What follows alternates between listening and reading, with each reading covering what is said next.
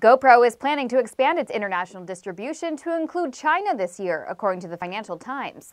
The move would reduce the company's reliance on the U.S. market after a record launch for its new Hero 4 action cameras over the holiday selling season.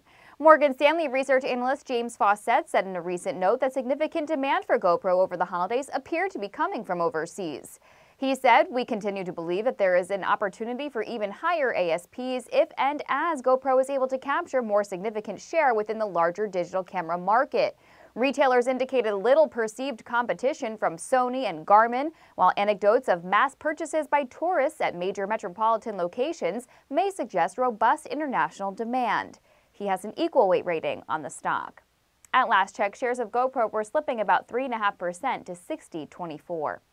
GoPro did not return our request for comment. In New York, I'm Brittany Humar for The Street.